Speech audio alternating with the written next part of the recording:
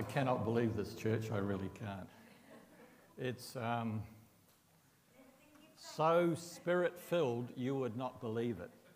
Every one of those songs that Ben chose today is all about the message today. Every single one of them.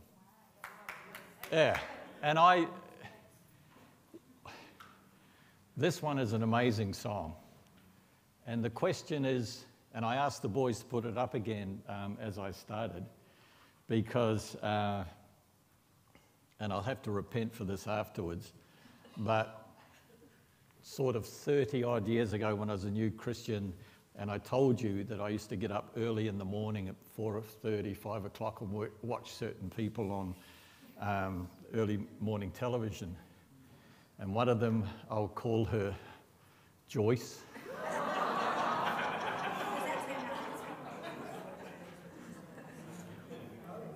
I didn't know much back then, right? But I can remember she was at a conference, a women's conference, and they sang this song, and she got them to put the chorus up, and she said, "Do you all obey that? Do you all surrender all to God?" And not one of you do. I don't. There are things that we hold on to, things that that think that he either doesn't want to know about. He's omniscient, please, he's omniscient. But there are things that we kind of reserve to ourselves. And it was, and Joyce actually said to the ladies, and there was a couple of thousand of them, she said, "You don't, you know. There are things that we hold back from God. And it's part of our humanity, it's part of our old us that constantly wars with the new us." And I just asked the boys to put that up. That's really where this thing comes from today. And you know what? I think it was winter last year, wasn't it? A young man called Ben Stewart walked into one of our Wednesday night Bible studies, and he was carrying a guitar. And we thought, no, we're a conservative evangelical Bible believing. And so anyway, he said, "Can I sing a song?" And we all said, yeah. And his ministry's just developed out of that. Do you see what I mean? And what a blessing it was today.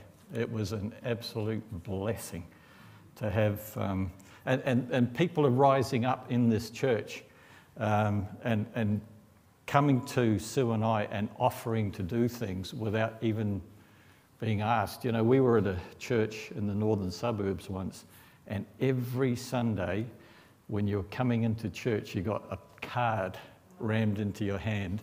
And then the youth pastor would come up and say, "Don't forget to fill in the card where you would like to serve in ministry in this church." And it was like you were obligated or compelled to do it. And, you know, when Sue and I took over this church nearly 3 years ago, 2.5 years ago, we gave it to Jesus. Seriously, when we went home after we were ordained, we just looked at each other and we said, well, this is going to be Jesus' church. It's either going to work or it's not. And we're here still 2.5 years later. And Jesus is the head of this church. Please believe me, he is the head of this church. And this is a sort of parenthetical insert message today because, you know, we had a look at Daniel 7. Daniel 7 is a very amazing passage of scripture because it details world history from 600 BC right up to the end of the tribulation period. And it's a very difficult passage. I got lots of debates with people over the name Ancient Days. And I love it. I love that. I love people texting me and emailing me and saying, "Well, I believe this and I believe that." And I said, "Well, that's right. Let's have a conversation about it." I usually end up being right, even if I'm wrong, because I'm the pastor. But it's amazing. But we, in our midweek Bible study over the last months, we've been doing 1 Corinthians, and we finished 1 Corinthians 14 last week. We had the Zoom the previous week. Oh no, the home the previous week and the Zoom this week. And the whole message in 1 Corinthians 14 is order in the church, where God, Jesus, has to be in charge of the church, not personalities, not ministries, not egos, nothing like that. God has to be in this church. And in verse 33, which is halfway through this passage, Paul says a very interesting thing. And you know, sometimes you can read a verse time and time and time again over the years, and you go, okay, I know I've read it, and you move on to the next one, but this really hit me this week.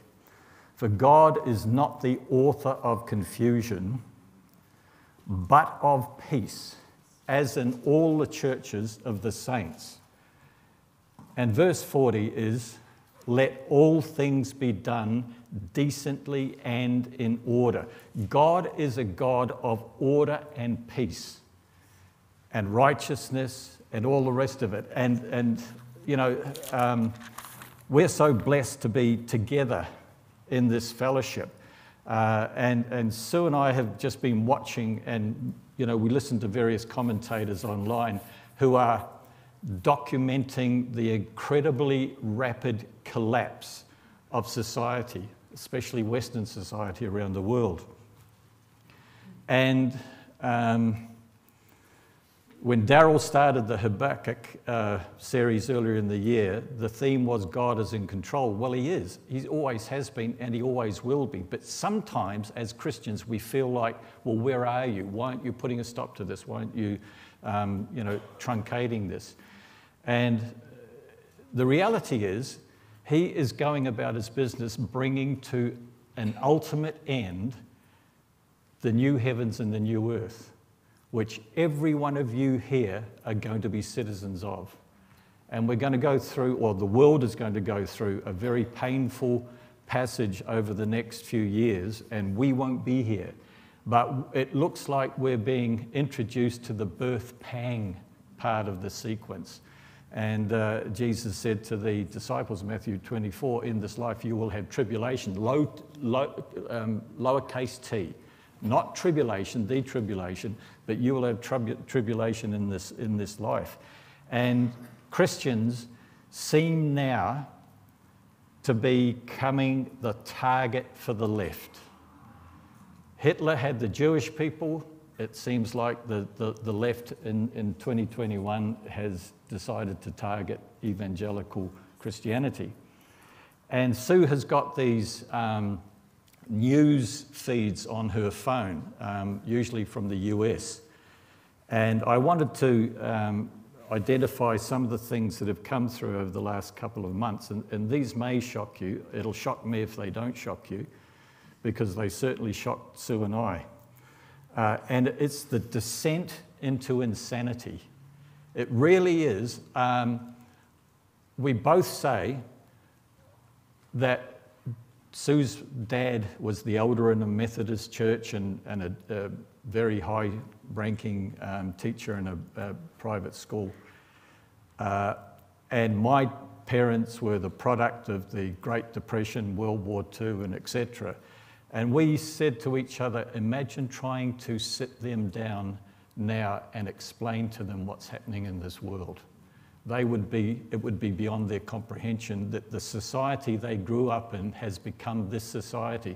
And in fact, Dad and many other people went to war and served in World War II to defend freedoms that are being trashed before our very eyes. And it's just staggering. But these are three little incidents that have come through on Sue's news feeds, and they just stagger me. The first one, and this is about 2 months ago, you know how people can choose now to identify with someone or something? You can either change your gender from day to day to day. You can identify as things you are obviously not. And this woman decided that she wanted to identify as a disabled person. And so what she did is she poured a bottle of strong acid into both of her eyes and blinded herself.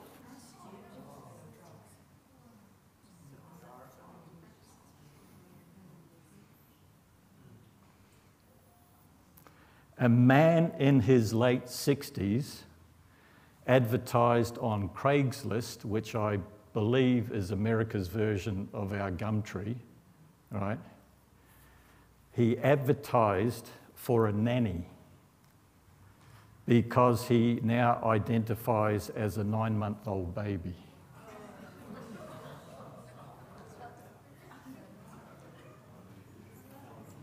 You feel like shutting the doors and never going back out there again.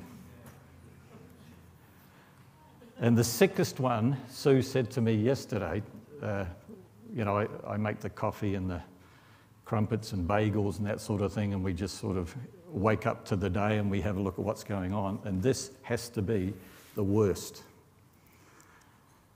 A couple of days ago, I think it's in New York State, a man applied to the local court for a license to marry his own child.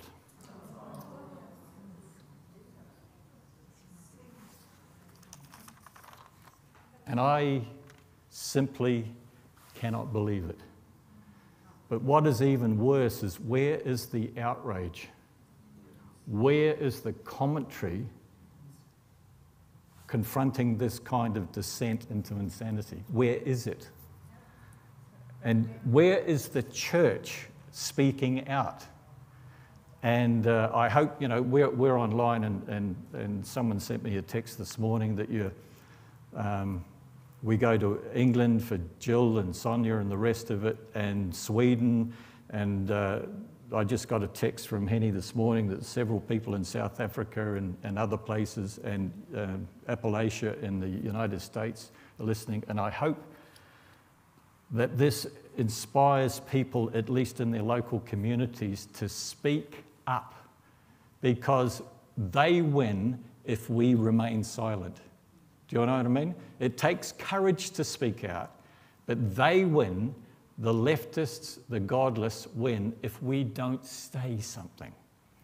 And the problem that we have at the moment is big tech is silencing all opposition to these things. And I actually give credit to people who are trying to open up other avenues where rational people can meet with rational people and have rational conversations. And it's just amazing. And the message today is in fact order in the church.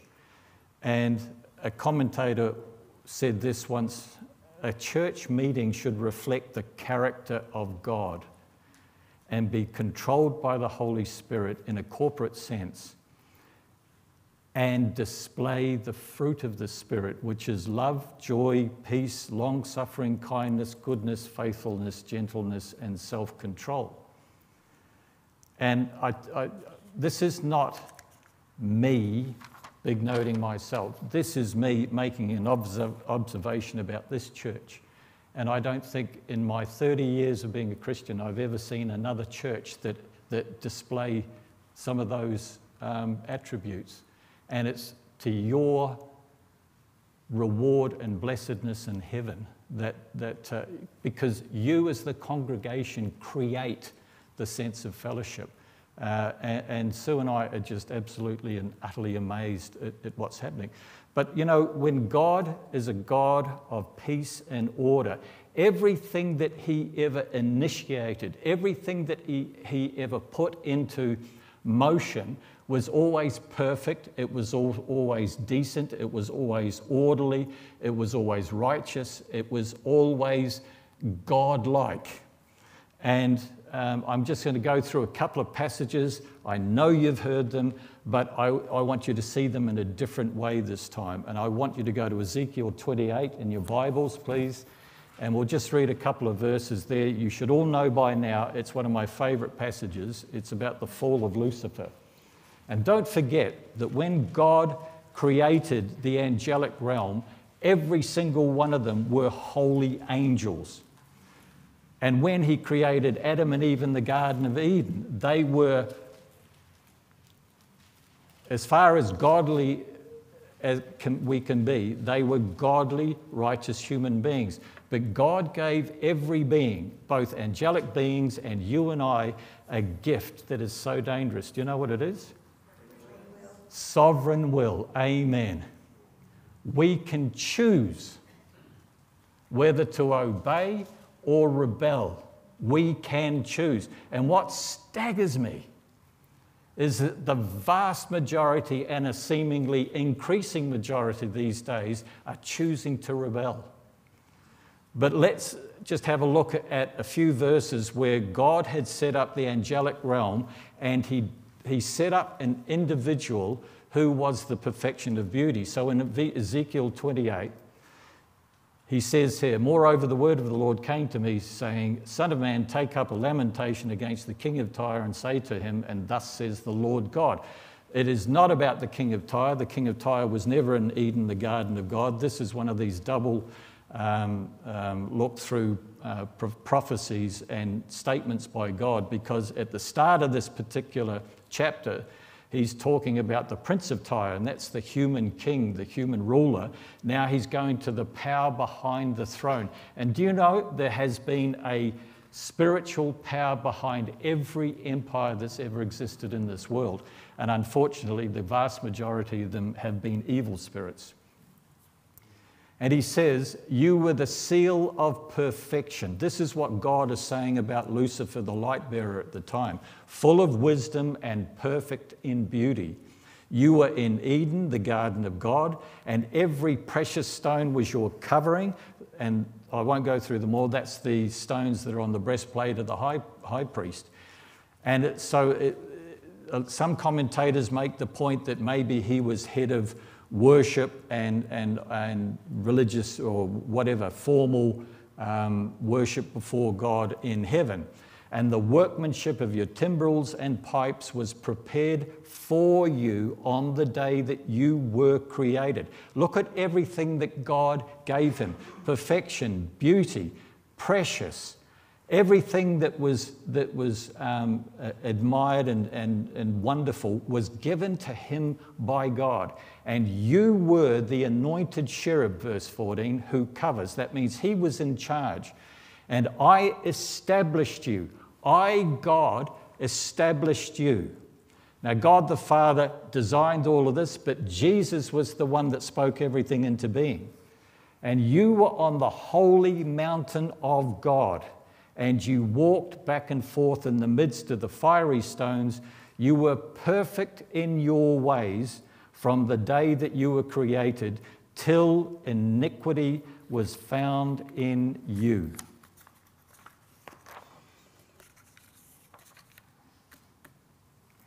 And John, you give me the wrong setback, but it doesn't matter because I can remember them. We should have Ephesians 1 verses 3. Because what he has done for you, for Lucifer, God has done for you and I. And what does it say in Ephesians 1:3?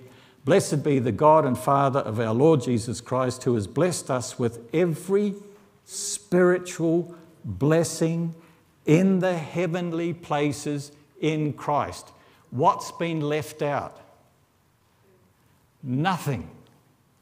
You have been given, as a born-again believer in Jesus Christ, everything you need to please God. Everything you need. And that's why I got the guys to put that chorus up before. Because in order to be in that right relationship with God, there shouldn't be anything that you are unwilling to surrender to him. There shouldn't be any. But there is in every one of us. And here's the iniquity that was found in Lucifer in Isaiah 14 verses 12 to 15. "How you are fallen from heaven, O Lucifer, son of the morning. How you are cut down to the ground, you who weakened the nations, for you have said in your heart." Who will? I will. How many times have we said that to God in our private conversations with Him? I did when I was so fit and healthy and, doing mining stuff and all the rest of it. I was full of I wills. That's all right, God, I will take care of this. I will do this because I was young, strong, and stupid. And it takes a loving God to just teach you a few life lessons, to teach you that no, you not only can't do everything, you can't do anything without Him. And, He had to throw me stage 4 cancer and 3 heart attacks. And my older sister said, well, if He's a God of love, why does He do that to you? And I said, because He wanted to draw me closer. He wanted to draw me closer. He wanted to take the me out of me and replace it with Him. And I tell you what, that's one of the toughest struggles that we as believers have. Because Lucifer said this, because he had sovereign free will. One day he decided, I don't want to be the manager anymore, I want to be the boss. And he said, I will ascend into heaven, and I will exalt my throne above the stars of God. I will also sit on the mount of the congregation on the farthest sides of the north. I will ascend above the heights of the clouds. That's the Shekinah glory of God. I will be like the Most High. And God says in verse 15, yet you shall be brought down to Sheol, to the lowest depths of the pit. Whatever we decide, whatever anyone else decides, be aware that God is in total control. And when we see the world in the state that it's in, I cannot believe it. And I threw just a little verse in here. Some of the commentators said, well, I don't believe that, Lucifer actually had a throne in heaven. Well, he may not have had it in heaven. I have a thesis that I'll maybe tell you about one other day. But I do believe he had a throne because it quite simply states in verse 13, I will exalt my throne above the stars of God. And look what it says in Revelation 13, verse 2. Now the beast, this is the Antichrist, the first beast, which I saw, was like a leopard, and his feet were like the feet of a bear, and his mouth like the mouth of a lion. Remember, this is looking back to the time of Daniel in Daniel chapter 7 and Daniel chapter 2, but Daniel chapter 7 specifically, because he's looking backwards. And why? The order of the animals is reversed. In Daniel chapter 7, it was a lion, a bear, and a leopard. Here, it's a leopard, a bear, and a lion. Why? One's looking forward, one's looking back. But this is the very interesting thing. The dragon, that is Satan, gave him his power, his throne, and great authority. So if he didn't have a throne, why would he say, I've given my throne to the beast?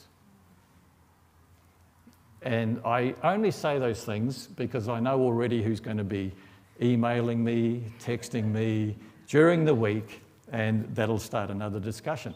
But please believe me, I don't do these things just to sensationalize things. These things are the scriptures.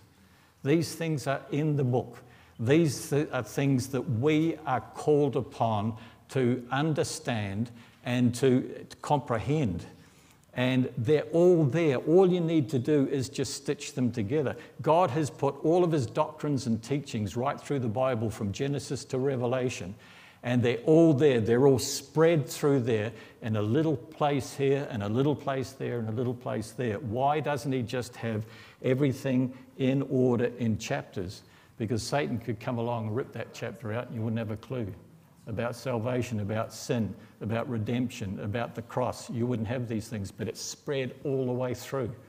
Who would have believed that 40 years before Jesus came the first time, that Isaiah would write 52, last 3 verses, and all of 53 that would describe everything that we needed to know about Jesus Christ, the coming Messiah. And in Psalm 22, David wrote it 1,000 years before Jesus, and everything that took place on the cross is in Psalm 22, down to the smallest detail. 1,000 years before it happened. God is in control. And through prophecy, he lets us know that he's in control, because these things come to pass right when they are supposed to. You know what? The last thing Satan wanted Jesus to do was to die on the cross. He tried every trick in the book, either not to have him born, or to be killed as a baby through Herod, or to be tempted by Satan in Luke 4 and Matthew 4, and to so annoy and enrage the Pharisees that 2 or 3 times they picked up stones to stone him for blasphemy. And Jesus would just walk through. Luke chapter 4, he annoyed the people in the synagogue at Nazareth so much that they actually grabbed him physically and took him outside of the synagogue, and they were going to throw him off a high cliff, and he just disappeared. He died on a cross because it was established in his word, and it's that way and only that way that is the reason all of you are here today, and I am here today. And no one will thwart the will of God. Not for Jesus, and by the way, not for you. Do you get that? He loves you with such an intensity. He has a will and a plan for your life. And if you're like me, you will have been silly enough to fight it sometimes. But when you grow and mature and get old and weak, you go, I surrender all. Because you got nothing left.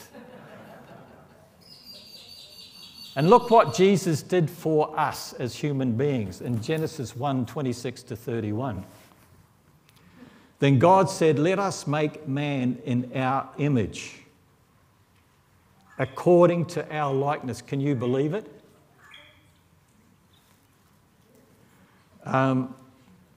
We are made in the image of God and in the likeness of God.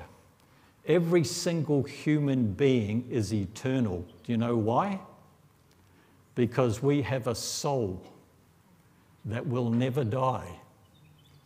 And the soul will embody a body that will either be in heaven or the other place. So in that eternality, that is our soul. And that's why this fallen down, broken thing here that we were given at birth has to be replaced by one that's eternal. And we get that. We get that, Daryl said to me the other day, hopefully in the rapture. But we do get it when we are resurrected. We get our resurrection bodies. We need them to be in the presence of God, and we will be eternally with him. Can you believe it? It's amazing. And you know what? When this whole message came to me and hit me, God is a God of order and not confusion. Paul is talking to a Corinthian church, and the church was shambolic, right from chapter 1 to chapter 15 and all the way through 2 Corinthians to chapter 13. It was a shambolic church. They couldn't do more wrong if they tried. But they were still brothers and sisters in Christ. And you know the really astonishing thing? That when the dust settles up there, you'll be able to talk to them. Because they're brothers and sisters in Christ, and they will be up there with us. And you can say, well, we belong to Calvary Chapel, Perth. You guys didn't do much. No. Oh, that's right, there's no pride, my wife.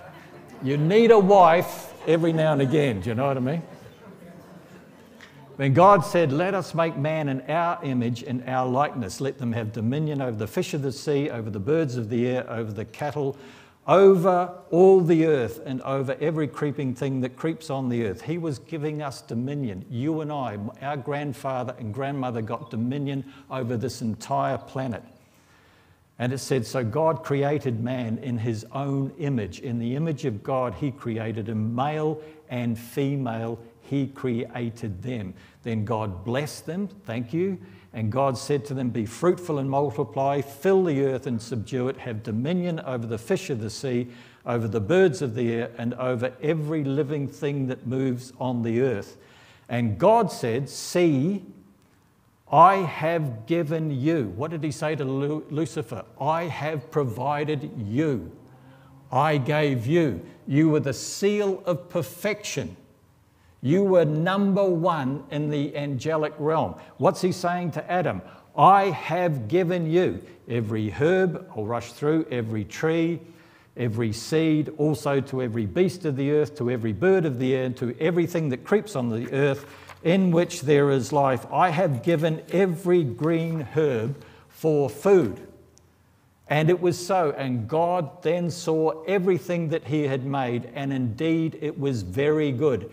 And so the evening and morning were the sixth day. Everything was good.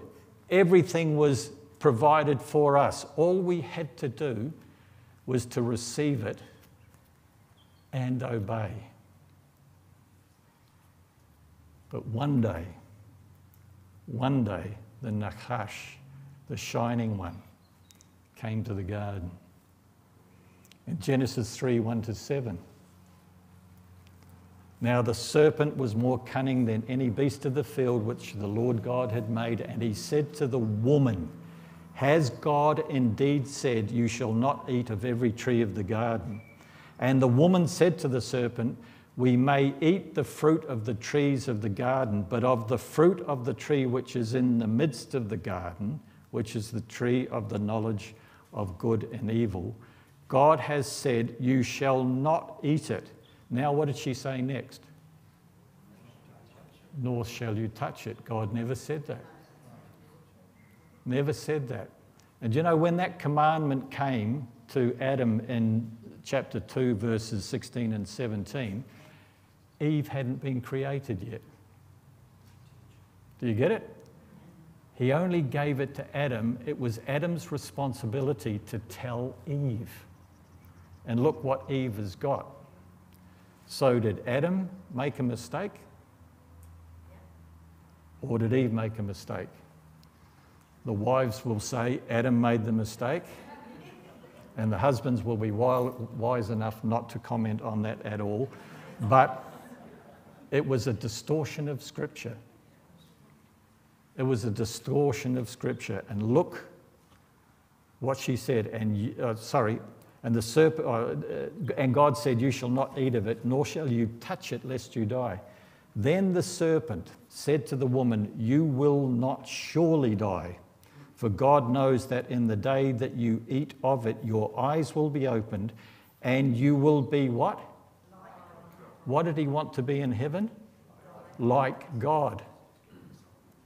Same message that he fell for from the source of his own heart, he's now given it to Adam and Eve, Adamah and Hava. And he said, you will not die, and you will be like God, knowing good and evil. So when the woman saw that the tree was good for food, that it was pleasant to the eyes, and a tree desirable to make one wise, she gazed at it. Do you know what I mean? She gazed at it. And a commentator, I think it was Chuck Missler, how many here have listened to him off and on over the years? He's brilliant. He was brilliant. Not without fault, but he was brilliant. And he said, isn't it interesting how everything that mucks us up in our life, we see with our eyes? Jesus called it the lust of the eyes, which becomes the lust of the flesh. But faith comes by what?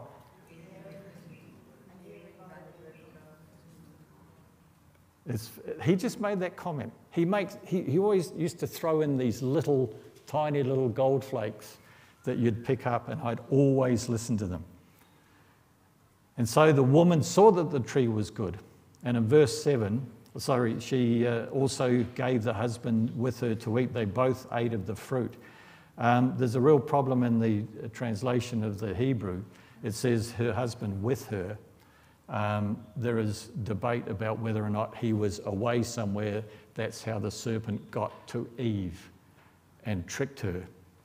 But when she offered him the fruit he ate, then the eyes of both of them were open, and they knew that they were naked, not like God.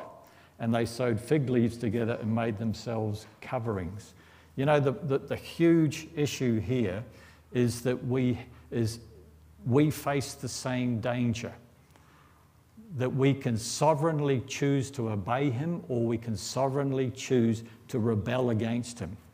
And, you know, it's strange. I listened to a commentator this week, and he was talking about cleaning up, being a child in your parents' house and being sent to your bedroom because they're so sick and tired of the state of your bedroom that they say, go into your bedroom and clean it up.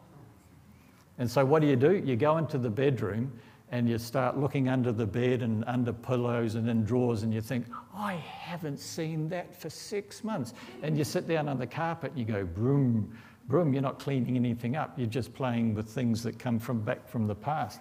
And mum and dad walk in and they go, what are you doing? And you go, nothing. You're not cleaning your room up. You know, it's like being under instruction. I mean, my poor parents, my poor parents, my poor wife. When I was a teenager and I was working, Mum just gave up on my room because to get into it, you had to get to the door and everything backed up against it. And I used to work night shift, and Sue was at teachers' college during the day. She'd come at home at 3 o'clock in the afternoon, and I had to take off at 5. And she'd say, hi, Mum, to my mum. She says, Stewart there. And she said, well, go and see if he's awake, because I've got his dinner, this afternoon dinner, and just see if you can get in there and see if you can wake him up. So she's... and she'd sort of stick here. I never cleaned my room up. I don't know. She did. She got so sick and tired of it, she did. But this lady here is shaking her head. Let me tell you, after 46 years of marriage, I'm very good at cleaning my room up now. I am excellent. I can do my own ironing. I do everything. But, you know, it's this sovereign will. You know, we get told by our parents to clean up our room, and we go in and we play with our toys. God will speak to us through the Word of God when you're reading it devotionally. He'll speak to you through a message. He'll speak to you through a conversation with a Christian friend, and you get reminded, I've got this thing. Yeah, I need to deal with it. And what do? Well, you just tuck it away again. And you put it away. I'll get to that soon. I'll fix that soon. And what happens? It just gets put back on the shelf, under the bed, in the drawer, and you say, I'll get back to that later. It's just the outworking of our human will that seems to be, since Adam fell, we are in direct contravention for God's best will for our lives. And we want the best for our lives. God wants to give us the best of our lives, but we need to start listening to his voice, and we need to start working out why it is that sometimes we just hold things back from him. It's really quite profound why we do this. And it's because when I was unsaved, I was just a normal, ordinary bloke. But it was very, very interesting. I mean, I have been blown away by you guys on the chat site, because for months and months and months, I have been saying to myself, I'd like more hymns in the praise and worship, at least one a week. And the Holy Spirit said to me, don't push it. Don't force it. Listen to me, let it go. So what's happened? Ben just said, oh, we might like some hymns in the praise and worship every now and again. And there's about that long of messages on the chat site with all of you guys giving your favourite hymns and wanting to hear them. And you see, if you wait for the voice of the Holy Spirit, if you wait for his direction, if you follow his lead, it comes to pass at the right time. I could have said it 6 months ago, I'd like more hymns in the praise and worship, and it would have fallen like a rock. It wouldn't have been anointed. It would, you know, I love them, but the way that we just sang there today, I could stand at the front and the force of your singing was just blowing me forward. It was amazing. You guys love it as well. And this is the problem that we are dealing with in this world at the moment. And Sue just said to me this morning, another one thing came through, that now the certain governments, state governments in America, and the left intellectuals are now saying that the cause of the COVID-19 virus were white, conservative, evangelical Christians, and they have decided to not take the vaccine and keep the pandemic going.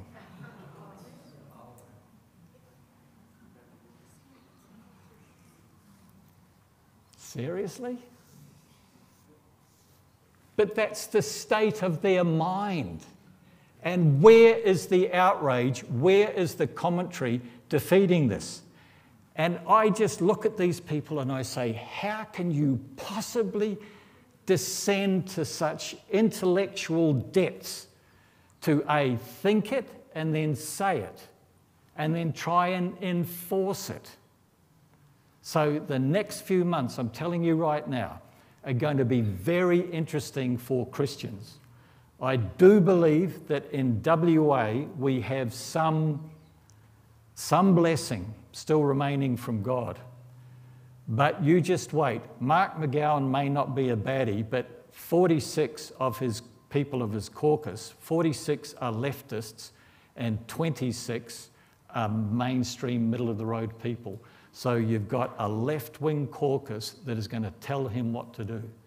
So we need to be praying and interceding. But these people are driven by this kind of understanding. Romans 1, 20, 32. This will get us put off Facebook.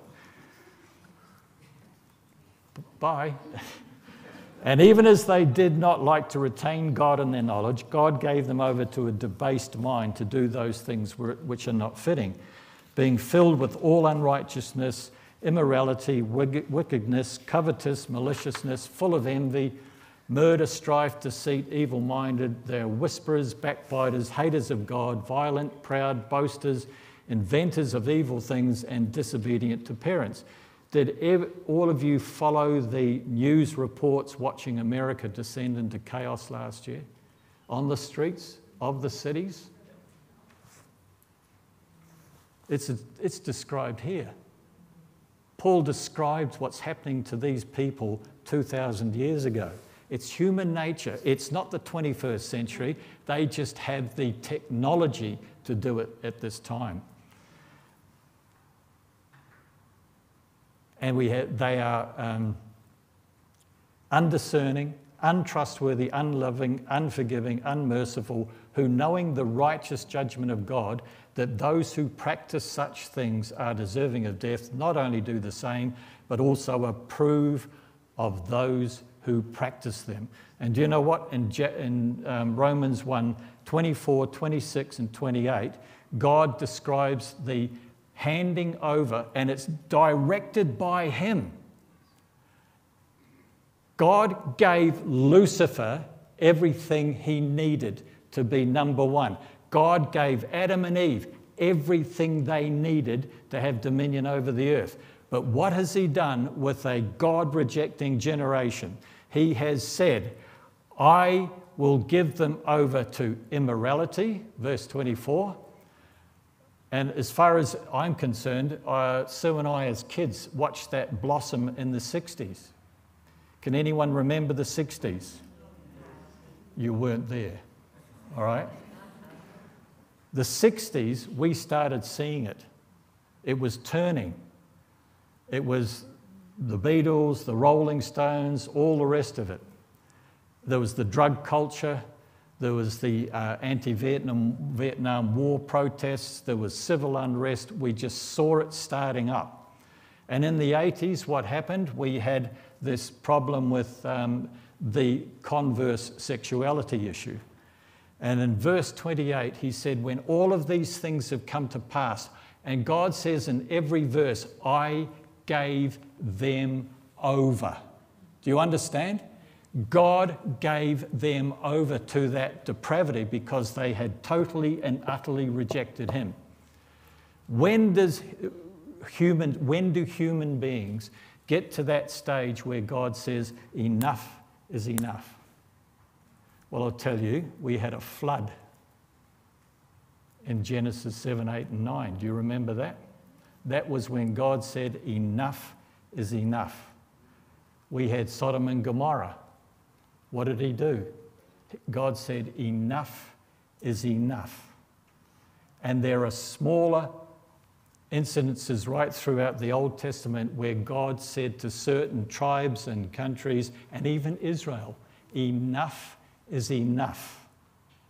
And God has given this generation over in verse 28 to a reprobate mind.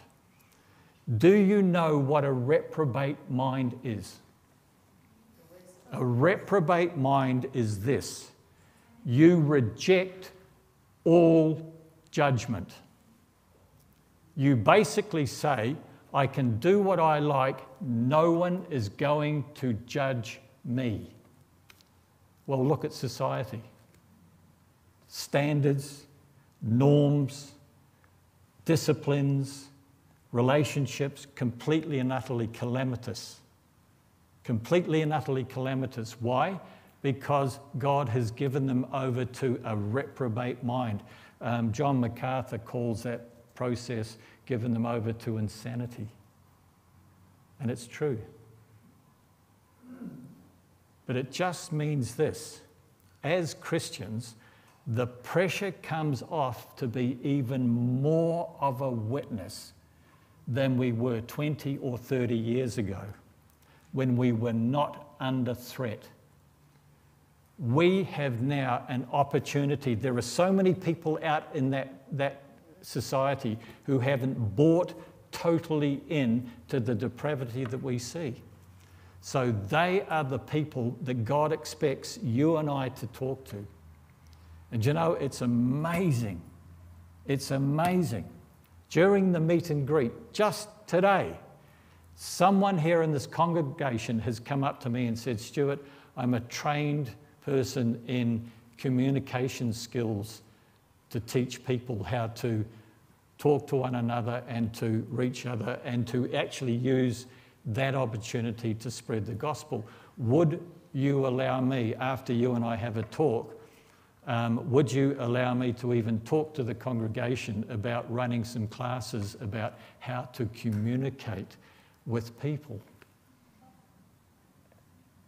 It was part of my message today. They didn't know that. Isn't God amazing? Isn't he totally in control? Because this is what we need to do. If it gets darker, our light should be shining brighter. We should be more visible, not hiding under the blankets. And I'm not sure how many people are going to do this. But I tell you what, the very fact that we are gathering here under a Bible-believing ethos and a Bible-promoting ethos and a Jesus-witnessing church, we have a responsibility to do this. And I don't know where the Holy Spirit's going to take us, but I think it's going to be an exciting ride. I think it's going to be an exciting ride. And this is what we're going to, the message that we're going to promote to the people. Colossians 1, 15 to 17. He, Jesus Christ, is the image, the exact replica of the invisible God. He is the firstborn of all creation, and he is not firstborn, he is the creator of all creation. That's a bad translation. And for by him all things were created in heaven and on earth, visible and invisible, whether thrones or dominions or rulers or authority, all things were created through him and for him, and he is before all things, and in him all things hold together. And I have to show you, you know, I go on about translations. Well, I'm going to read a translation that I wouldn't normally use. But when I was thinking of the magnificence of God and the wonder of what he's done in my life and Sue's life and what he's done with us is just absolutely amazing. And so I have, and I've always had on my shelf, the Amplified Bibles. Anyone ever used the Amplified Bible or seen it? I had it way, way, way back, right at the start. And it was very helpful when you were coming on to terms and phrases that you didn't have a clue. They would sort of explain it.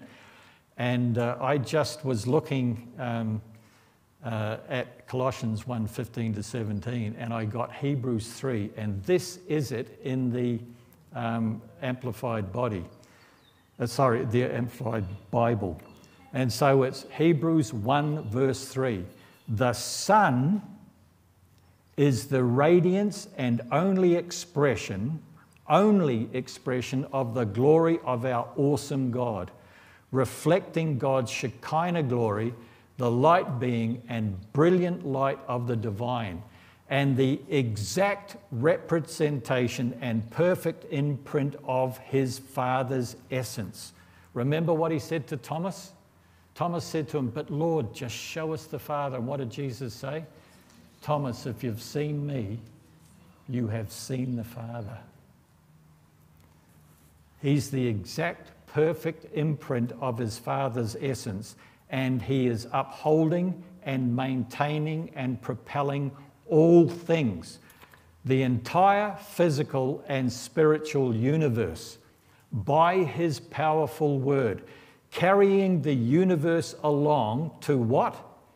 Its predetermined goal. We are going to get to Revelation 21 and 22 sooner than any one of us thinks. And Jesus is going to make sure that we all get there. And when he himself and no other had, by offering himself on the cross as a sacrifice for sin, accomplished purification from sins and established our freedom from guilt, he sat down, revealing his completed work at the right hand of the Majesty on high, revealing his divine authority. And if I can't have a hallelujah, I'm going home.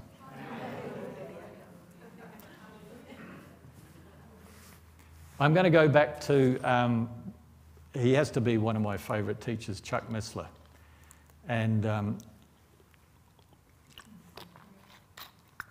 I was listening to, I need liquid. Ever since I had the chemo, my voice box plays up sometimes. But I was feeling sorry for myself about that until I read about Charles Spurgeon. Charles Spurgeon had manic depression, and he would spend 3 months in bed and never go near the pulpit. And then he'd just one day wake up, get over it, and go and preach again. So a croaky throat versus manic depression, I'll take the croaky throat any time.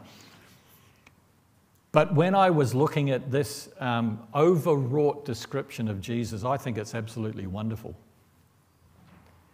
Chuck Missler was doing session 2 on YouTube about the creation, Genesis chapter 1. And he mentioned something that was absolutely and utterly amazing. And he said, you know what he's like, he's so technical and so scientific, but I love that kind of thing. But he said, There's been an ongoing scientific debate for centuries about what is out there in space. Is it empty or is it full of something? And the latest science has determined that it's not only full of something, but it's full of energy. All right? It's full of energy. And Chuck said this, and you can go onto YouTube and look up his Genesis series on YouTube. It's done in about 2008, about 7 years before he passed away. And it's very, very good. It's the kind of thing I really like. But he was saying that cosmologists and particle physicists and quantum mechanic specialists have worked out, listen to this, because it all relates to Jesus, not to science. Chuck was saying that if 100 million nuclear power stations produced power for 100 million years, you listening? That total amount of energy exists in 1 cubic centimetre of outer space. And that was something that I just stored in the back of my mind. But you know what? Last year, I just was sitting in the room and the news was going on in the background, and I heard that there's a company in America that is planning to put a space station up in space to mine the energy and beam it back down to Earth.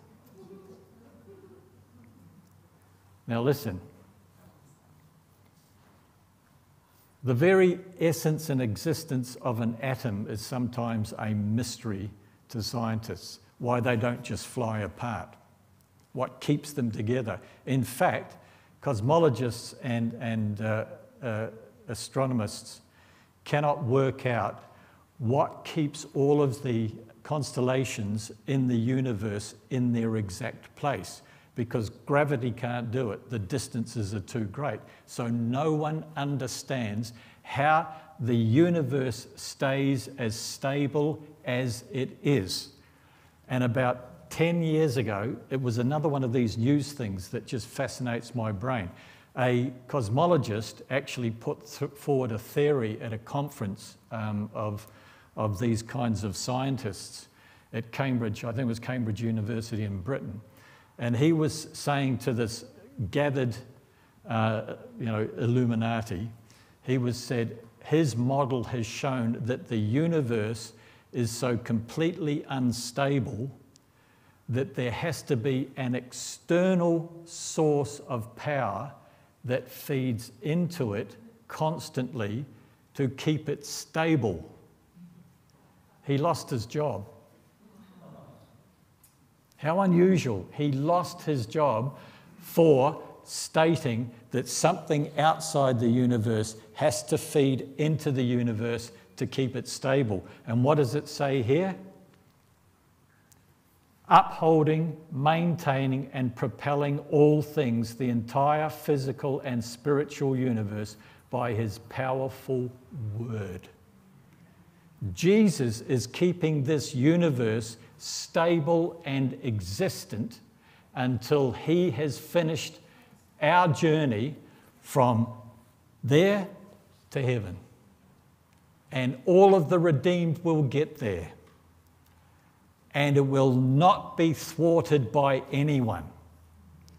And what we're going to go through, what this earth and this planet is going to go through over the next few years, is beyond belief. And we'll look at that in the next few weeks. But you have to understand, A, God's in control. B, Jesus is maintaining everything in an orderly manner so that it happens. And when things do happen, even the 4 horsemen of the apocalypse in Revelation chapter 6, what happens? Not one of them can show themselves and do their job unless one of the 4 living creatures in heaven says, "Come, proceed." Jesus has to break the seal off the title deed to the earth, and the 4 living creatures each in turn say, "Come, proceed. Even the horsemen of the apocalypse can't do anything until Jesus authorizes it. He is upholding and containing and ordering everything, even the great tribulation. Why? Because I said this in last week's message in Daniel chapter 12. The whole point of the tribulation is to break the power of the holy people, to break the stubbornness of the Jewish people. Why? Because it takes that for a believing remnant within them to recognize that He is God and He is their Messiah. And for 2,000 years, they have stubbornly resisted that revelation. And it's going to take that to break them.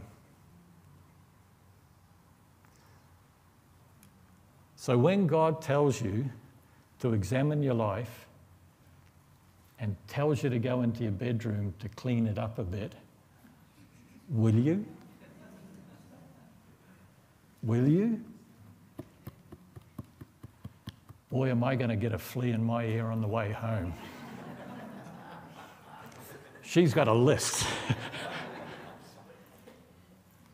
But He loves us. He doesn't do it to punish us. He doesn't do it to make our lives difficult. He does it because He wants us to be the best we can be when we get to be in His presence. So that the cleaning up process up there is that small, not that big. And you know what? It's up to us, and it's up to you and I,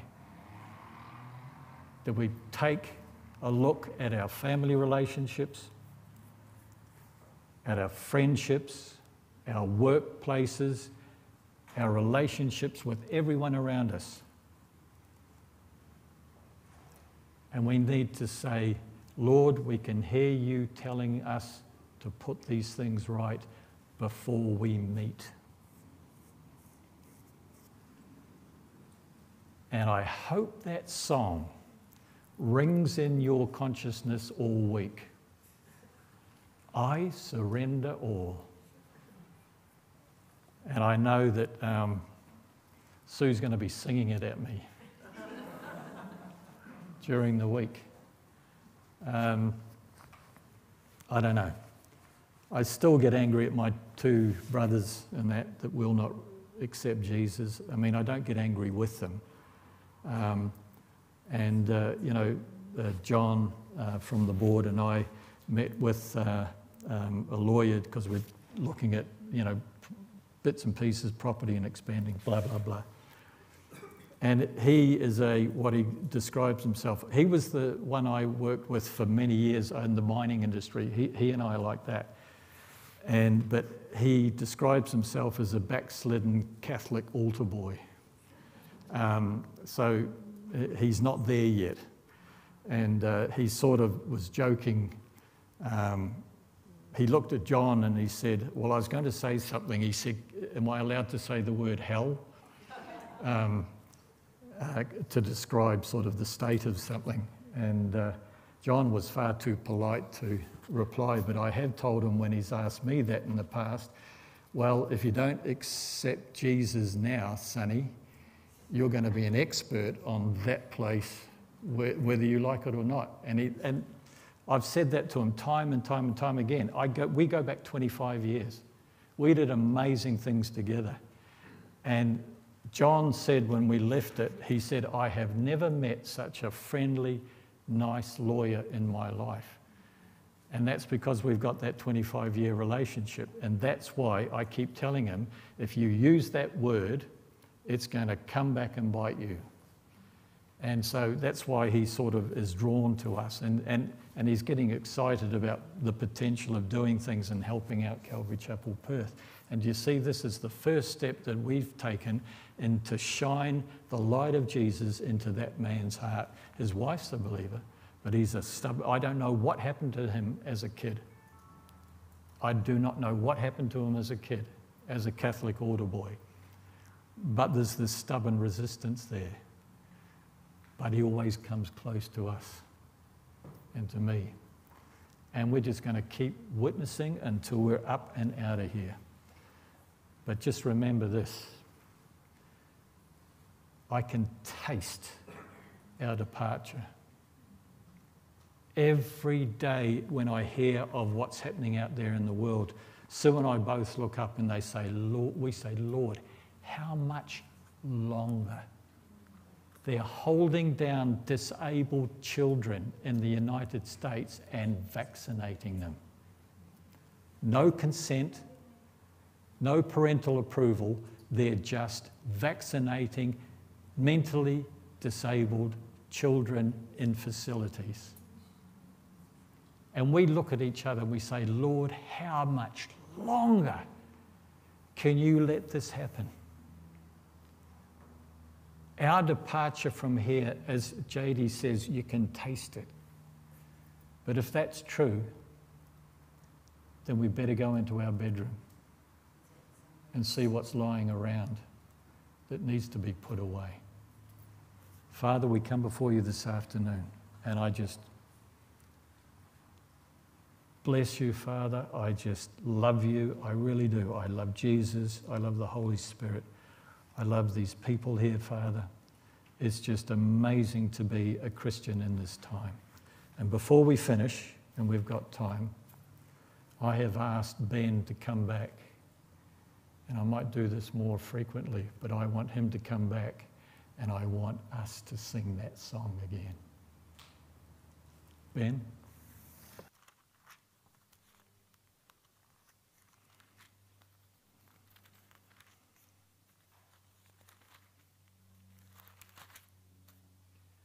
Now to him who is able to keep you from stumbling and to present you faultless before the presence of his glory with exceeding joy, to God our Saviour, who alone is wise, be glory, majesty, dominion and power, both now and forever.